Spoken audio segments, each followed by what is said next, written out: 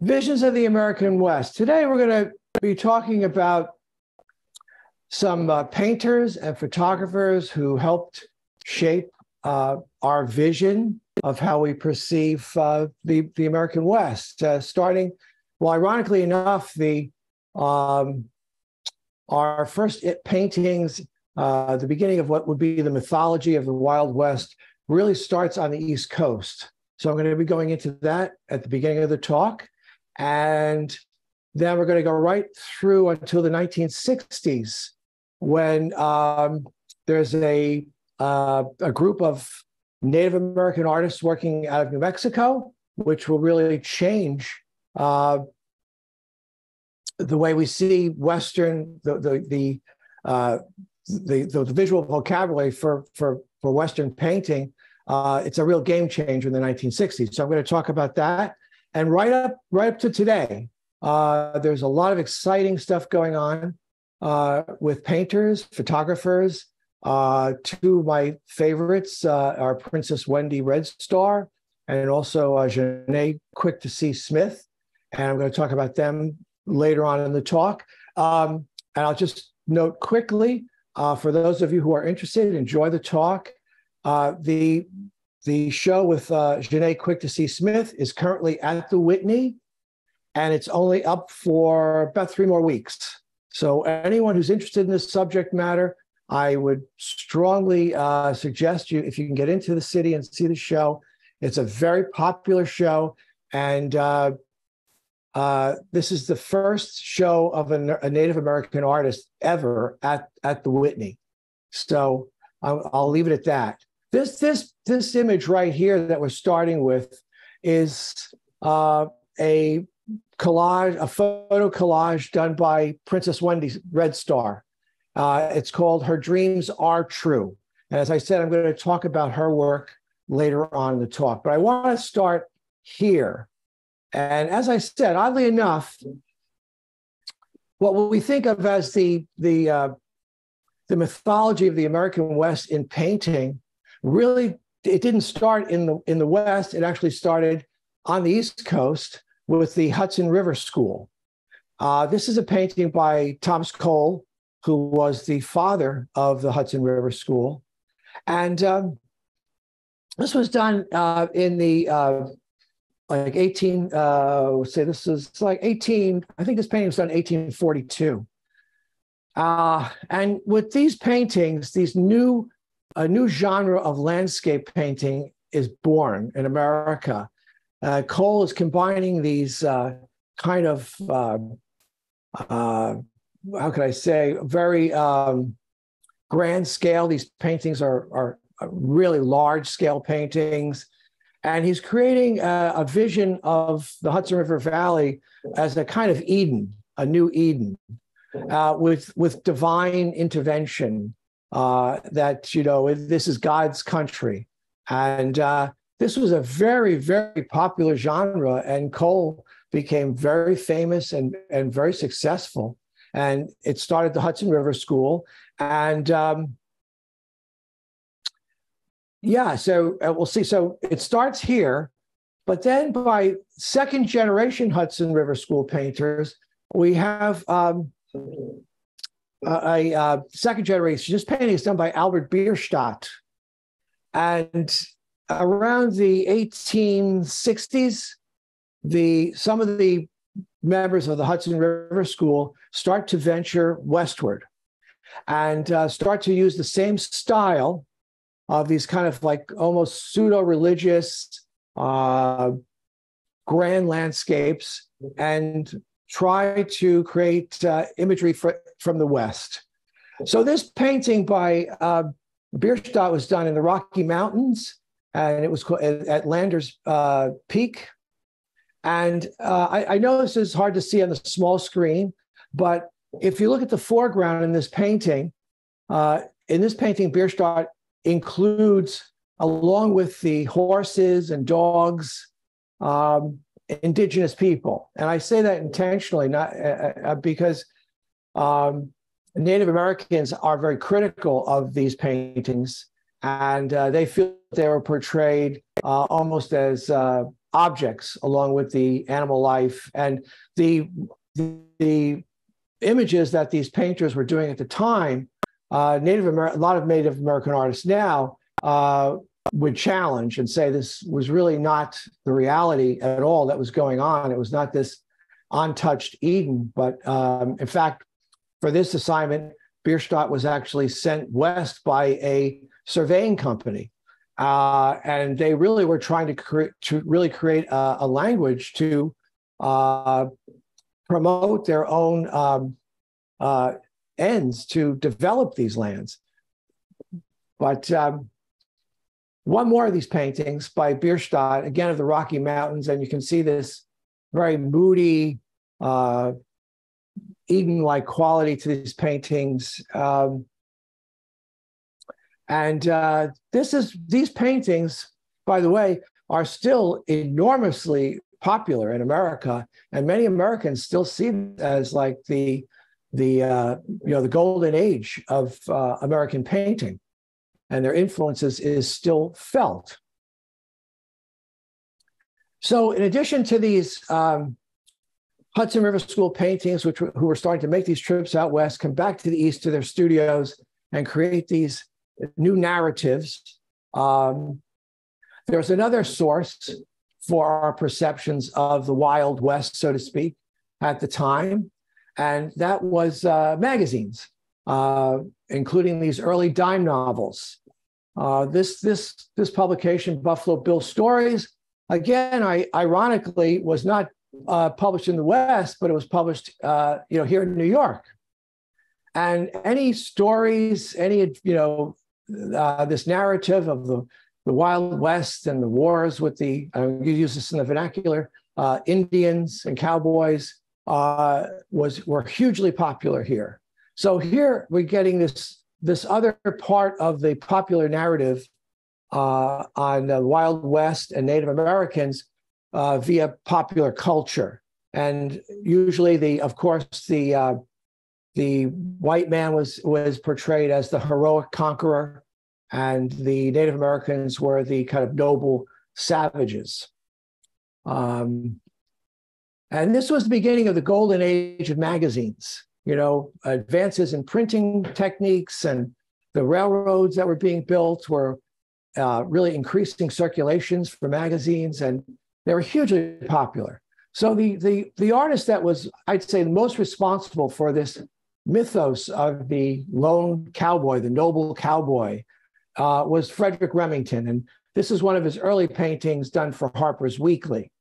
And Remington, now Cole was in the fine arts world, hugely successful. Well, Remington was the most successful and popular artist, illustrator, painter in the world of magazines and popular culture. And more than any other artist from this period, he created this new narrative, again, of this noble cowboy.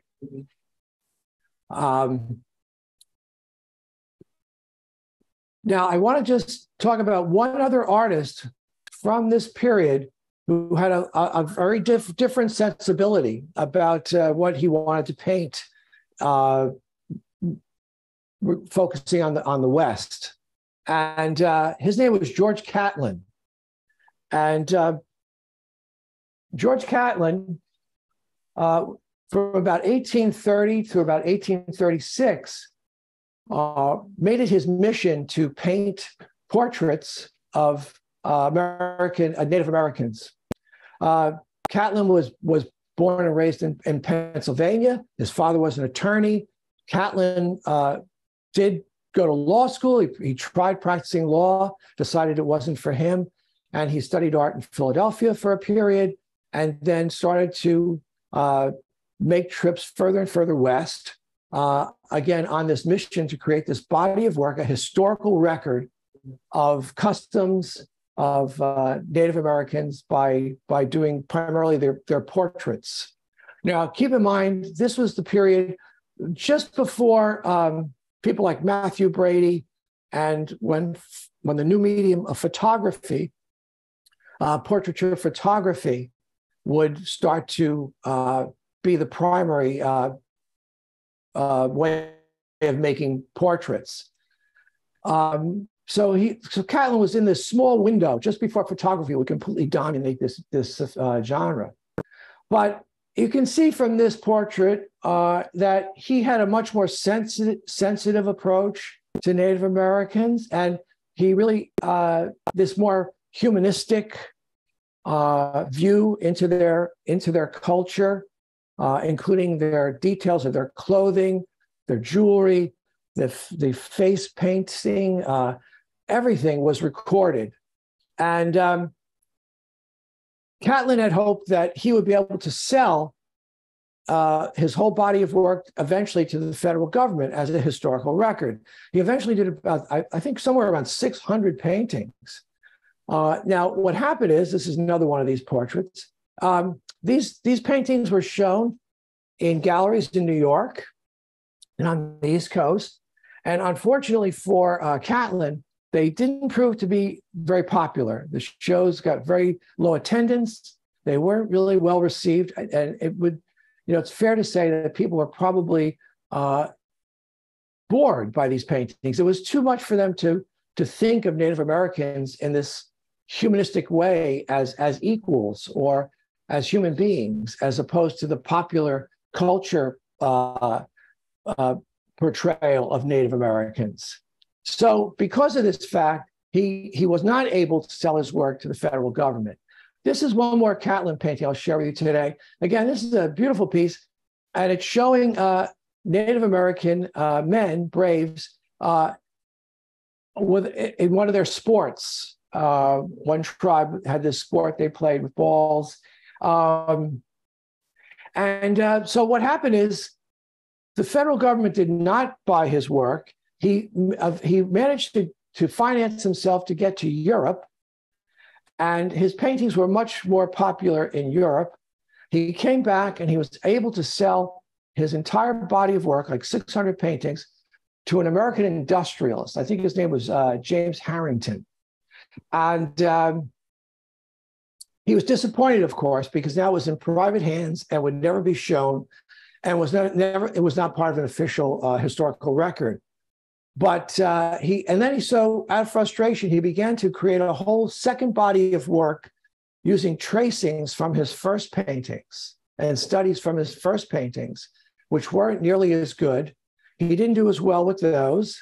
And he had a wife and daughter to support, and he struggled.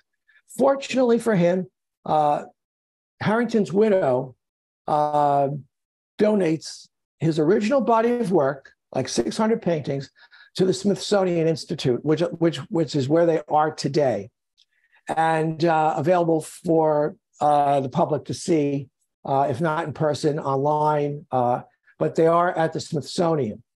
Catlin himself really had a rough time towards the end of his life, and actually wound up dying in Jersey City, New Jersey. So one more, I just want to close this little segment on Catlin out with this photograph, which I was able to get from the Kennedy Library in Boston, their archives.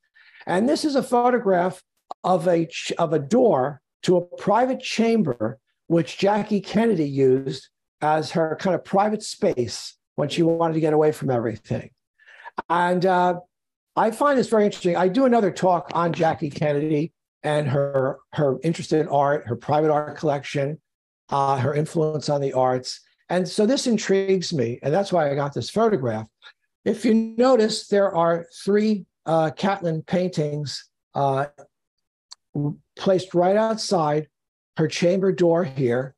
And I've been unable to determine, and I have tried, whether or not Jackie Kennedy acquired these Catlin paintings on loan from the Smithsonian, or if they were there prior to her stay at the White House. I haven't been able to determine that. But my guess is it had something to do with Jackie Kennedy, because if you look at this photograph and you see this kind of design of the space, these paintings, these sensitive paintings of Native Americans, the Kennedys were very big on civil rights. And I'm going to talk about that a little more later on. But notice underneath the paintings, we have 2, I think, our Ming Dynasty vases, and 2, I believe, are Federalist tables. And this is exactly out of Jackie Kennedy's design vocabulary. And I have a feeling that she set up this little environment as kind of a peaceful space, a peaceful entrance for herself. But that's just my theory on that. So I'm going to jump here to 1899. Buffalo Bill's Wild West show comes to New York. And Buffalo Bill had, after the Indian Wars, had gotten many of the Sioux chieftains and braves and families to join his basically circus. And if Cody on record felt he was doing something humanitarian, he was giving them money, a livelihood, he was taking them overseas to tour Europe, et cetera, et cetera. But which may or may not be true, but they were still being forced to make a living as circus performers, which I don't think they could have been completely thrilled about.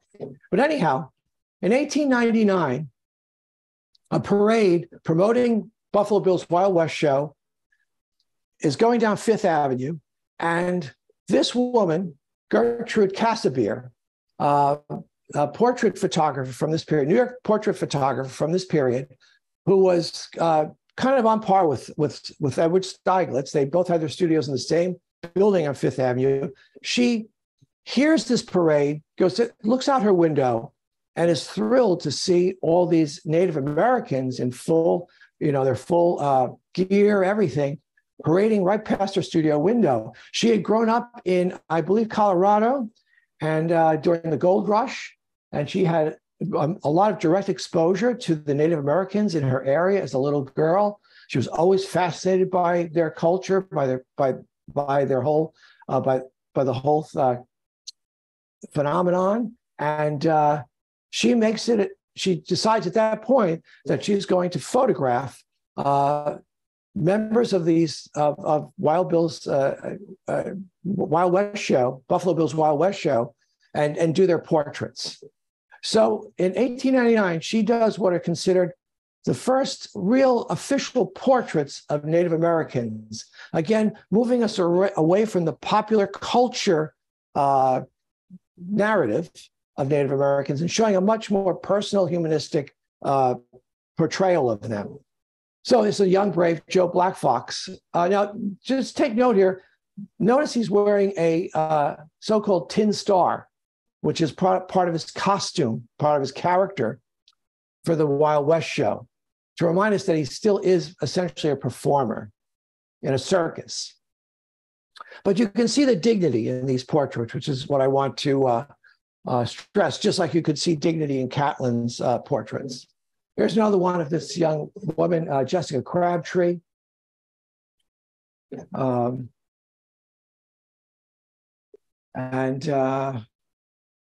These photographs were first published in Joseph Steiglitz's photography magazine, I think in 1901. And they immediately got attention. And they also, like Catlin's, were eventually purchased by the Smithsonian Institute, where they are today. And again, this entire body of work is available through the Smithsonian Institute. Another one of these is pretty amazing, is this portrait of Chief Flying Hawk, who had been president at Custer's last stand, who had fought against Custer. And now, again, he's reduced to being a circus performer.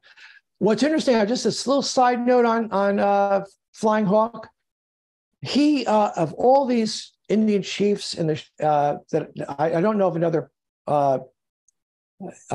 chief from that group that was interested in education as Flying Hawk was. Throughout his life, or during this period, he stressed education for young Native Americans, thought it was their best hope to have a good life, which was very unusual at the time. And he also would actually go as far as speaking in public schools, stressing education, education, education. So very unusual man.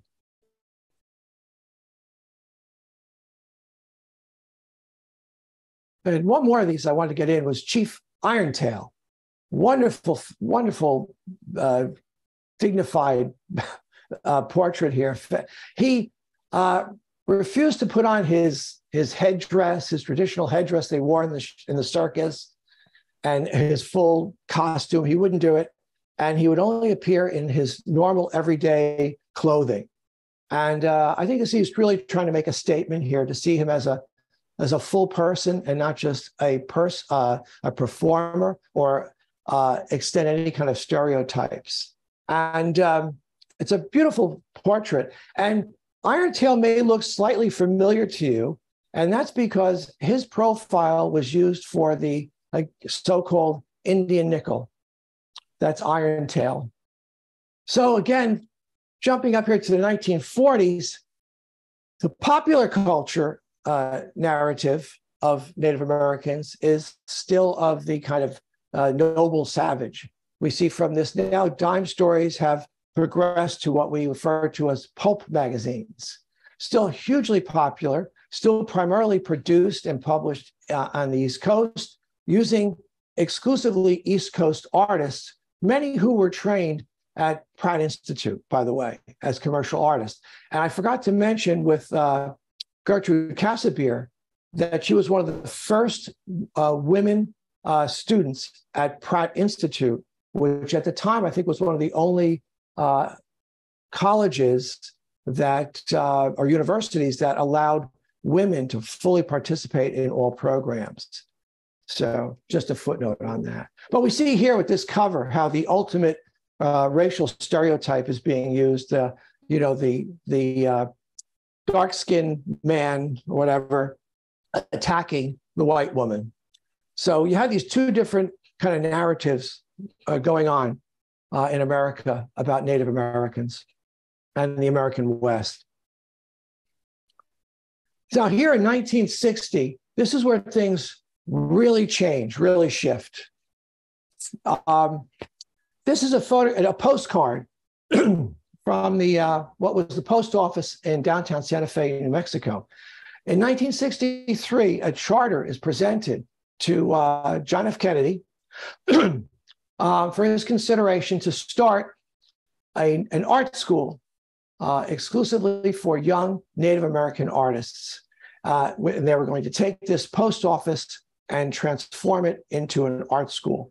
And Kennedy, I'm guessing much with the guidance of Jackie Kennedy, signs the charter and changes Western art forever in America. So in 1963, we have the start of the brand new, one-of-a-kind Institute of American Indian Arts in New Mexico. And by the way, this building is still there. If you go to Santa Fe, it's part of a Native American museum now. And it's still there. A wonderful, wonderful place. It's just a fantastic place. Very exciting. So in 1963, 64, the first young Native American artists start attending the IAIA. This is one of those artists. His name was T.C. Cannon. And something different about these young Native American artists is that they've been influenced by the Cultural Revolution of the 1960s. So these guys, mostly guys, I have to say, in context of the times, I don't know of any women who were enrolled in that original class. If there were very few. But these young men were into Bob Dylan, everything that was going on in the 60s, they were into it, as well as their own Native culture and history. So for the first time, these young Native American artists would have the opportunity to kind of merge these two narratives into a new narrative. So in the mid-1960s, this is a painting by T.C. Cannon, very famous, called Waiting for a Bus. Startling painting at the time, something completely new in Native American art and Western art. Cannon here is focusing on real people that he sees in everyday life on the reservation or in the towns near the reservation. This is something totally new in Native American art in America. And you can see the influences of 1960s New York artists, most specifically here, Jasper Johns. And also you'll see a lot of influence by Robert Rauschenberg. By the way, this painting was on exhibit downtown in the American Indian Museum. I think it was 2019. And it was a whole show on T.C. Cannon, which was just amazing. That's the first time I found out about his work. And this painting, in the spirit of the post-abstract expressionist, is very large. It's like 7 feet tall, 7 by 4 or something like that. Another painting by T.C. Cannon, who consistently, even though he's showing his people who are living in very reduced conditions on reservations, he always manages to show their dignity and their pride. Here's another, one of the last paintings he did of an elderly woman, Abba, on a reservation. Unfortunately, I think this was done in 1978, this painting. And unfortunately, Cannon would die later that year in a car accident, I think age 39. Real tragedy. He was just becoming so popular that he was going to have his first one-person show, major one-person show in a New York gallery. And unfortunately, he was killed before he was able to have the show. So by 1968, the civil rights movement in America is in full swing, and Native Americans are very much part of that civil rights movement. I think it was 1968 when AIM was founded. I think it started in Minnesota. And this is a photograph of Russell Means on the left, who was a leader, one of the leaders of AIM. And of course, we all know about their standoff in Wounded Knee, South Dakota, where they were fighting for civil rights, their own rights, and they were assaulted, I believe, by FBI at the time, and it was an armed engagement. And I think a couple of Native Americans, at least 2 were killed, at least a dozen were wounded, and it was a pivotal point for Native American civil rights. So this is all happening at once. Around this time, another painter, actually the painting instructor from the IAIA, his name was Fritz Scholder, he was a quarter Native American blood, started doing this series in the late 1960s, early 1970s, called Real Indians. And these paintings were shocking when they came out and were first shown on the West Coast, I believe, in Los Angeles. These were an odd combination of Francis Bacon, a painter that Scholder admired, and Peter Max. So they have this pop quality with very intense subject matter. This is a part of a series called Insane Indians or Insane Braves, I think, like 39th in the series, something like that. And these are enormous paintings done in pop acrylic paints. And they were immediately successful within the art world. And Fritz Scholder would go on to become the most successful out of all the Native American artists coming out of the IAIA. He's still regarded as an important figure to young artists, young Native American artists. Here's another one of these amazing paintings from this period by Scholder, where he's daring to show Native Americans in very shocking circumstances, I'll say. This is the painting of a Native American male hanging out in a bus station at an arcade. Obviously, the implication, he's unemployed, possibly alcoholic. And Shoulder is daring to show this depressing aspect of life on the res, so to speak, for the first time. Well, Cannon had done it as well. That's a whole other story I don't have time to go into today. But although these paintings were hugely successful and sold for big dollars, his own people, the people on the res, didn't like him, and he got tremendous flack and hostility for doing these paintings. One more of these, I think this is called Walking to the Next Bar. So you can see what he's doing here, which had never, again, no one had dared paint this before or depict this reality that Native American men were going through. Here's just a photograph of taken at the Gagosian Gallery in Los Angeles, I think in the early 2000s, just to give you a sense of the scale of these paintings and how powerful they are. One more of these is called Saturday Matinee Idol. Shoulder, as a boy, he had been raised to deny his heritage. He grew up at a time where many Native Americans were ashamed of their background and were encouraged not to speak their native tongue or exhibit any of the outward traits of their people.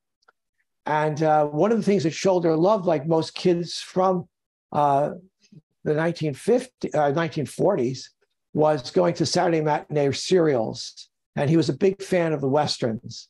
And Shoulder actually identified more with the cowboys, the white heroes, than the Native American characters in the serials. He admits this.